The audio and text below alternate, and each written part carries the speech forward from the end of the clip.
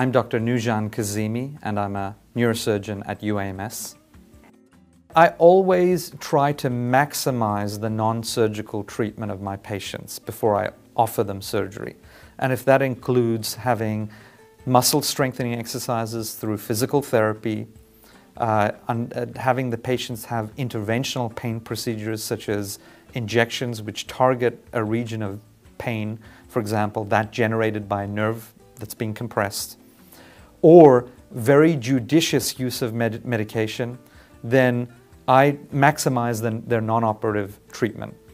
But once both the patient and I are at the stage where we understand that there is no further benefit from non-operative treatment, then I discuss with them what the benefits of surgery would be.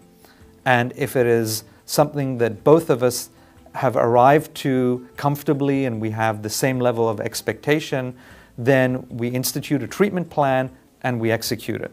When we decide to operate on these patients, we take into account the degree of the deformity and the correction that we can achieve. So in that population, it is a particular type of treatment that we administer to these patients depending on the severity and the type of scoliosis that they have. Some of the patients that we see have neuromuscular conditions, and their scoliosis results as inability for their muscles to correct their spine, and so their deformity is often very severe, and we correct that through surgery. Nowadays, one of the surgical treatment for scoliosis and spinal imbalance has dramatically improved.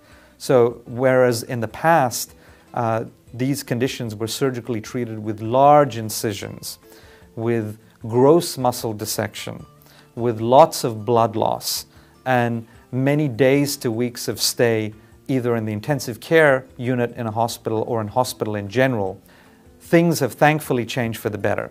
So we now have minimally invasive approaches to the spine, which is what I've been extensively trained in through my residency and my fellowship. So for example, one of the treatments that I offer is minimally invasive spine surgery through a lateral approach. And that is making a small incision in the side of the patient in order to get to the spine. And that has many advantages because firstly, despite a small incision, it's a limited dissection, plane of dissection to get to the spine. There's minimal blood loss. I don't have to dissect muscles and tendons and tissue, which in and of themselves can create pain when disrupted. And ultimately, I think that my results are better, actually, despite the fact that I use a more minimally invasive approach to the spine. I was challenged by the science behind medicine, and I'm still challenged by it. And at the end of the day, even though it sounds so cliche, I really derive so much enjoyment and pleasure out of seeing my patients do well.